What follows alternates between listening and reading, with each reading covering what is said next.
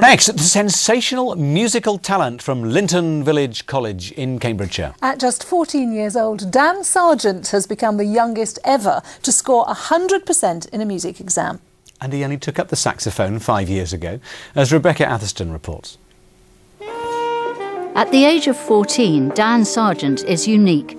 He is the only person this young to have scored 100% in the highest grade music exam for the saxophone. The Linton Village College student is all the more remarkable because he only picked up the instrument 5 years ago. He bought his 80-year-old saxophone on the internet for just £70, including postage, and with help took it apart, rebuilt it, and slowly fell in love with it.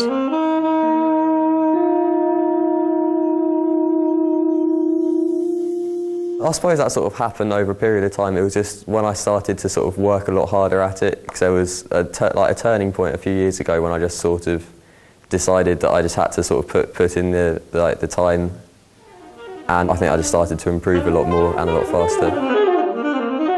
A modest explanation for an extraordinary talent. This is how good he is. I put a composition of saxophone legend Charlie Parker in front of him. It's a complex and fast melody.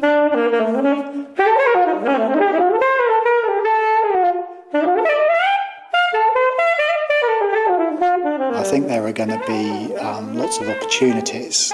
I think he's got his head screwed on and he's very sensible in where he wants to move to, so the Royal Academy, if he can get in there for a degree, would be a really, really good starting point, and then see where it leads for him. You kind of want to, I don't know, shout it from the rooftops, really. I feel very lucky to have taught him.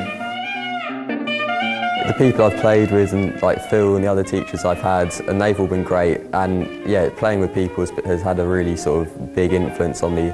Then there's also, of course, there's all the big players which I'd like take inspiration from. Dan says he wants to make a career out of playing the saxophone. Next, he's looking at gaining a diploma. I shouldn't think he'd have any trouble with that at all. It was a day when you just wanted the music to go on forever. Rebecca Atherstone, Anglia News, Linton. Wow. He's terrific. And actually, I discovered when I watched it that he is the grandson of my piano teacher, who is lovely. Are you as good? No, sadly not. I've got a long way to go.